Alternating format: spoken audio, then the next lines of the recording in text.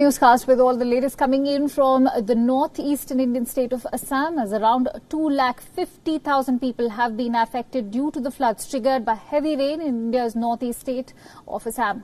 And according to reports, flood waters have entered 16 districts of Assam, while the death toll due to the deluge has risen to 16. The Brahmaputra river and its tributaries are flowing above the danger level at several places and have flooded many districts of the state.